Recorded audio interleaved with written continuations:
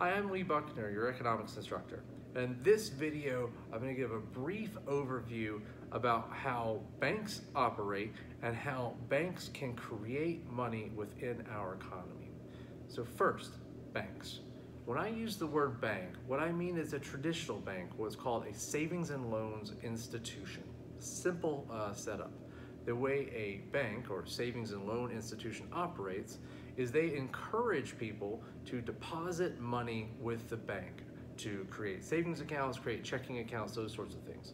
And the way they encourage people to make deposits is to offer them security for their money, right? It's safe of being a vault, and we can give it back to you whenever you ask for it.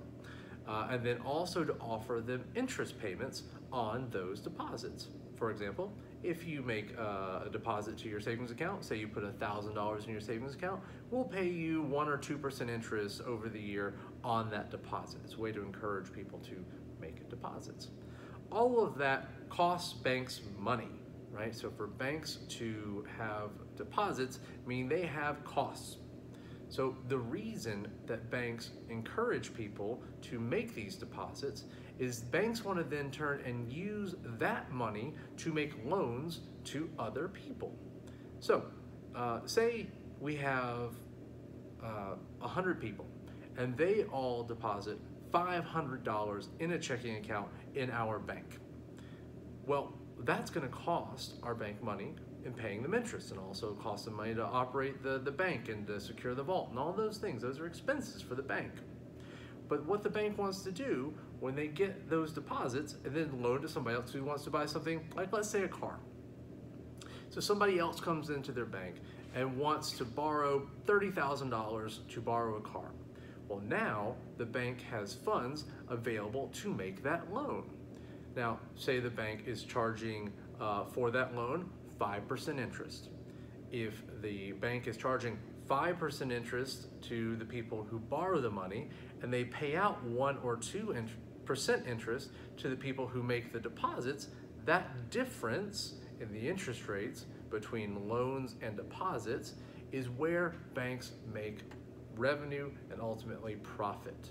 So banks certainly not going to be any kind of a business that's not trying to make a profit. They are certainly for-profit operations. So here's how banks make money. If you put money, cash currency, into a savings account, you still feel like you have money, right? It's just changing its form. Instead of feeling like you have cash, now you just have credit in an account.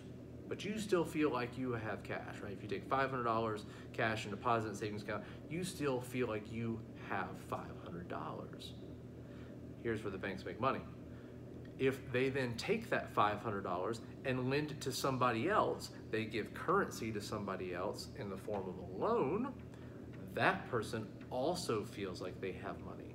So the bank can take your $500 deposit, and if they lend it to someone else, they've now created money. And what we'll discuss going through some of the remainder of this course is how when banks create money, and sometimes how the government can encourage banks to create money, as more money gets created, people feel like they have more to spend, because they do, and when they have more money to spend, they want to buy more stuff. That causes an increase in demand for products, which ultimately leads to more products being produced, which is an increase in gross domestic product, which we talked about in the previous chapter.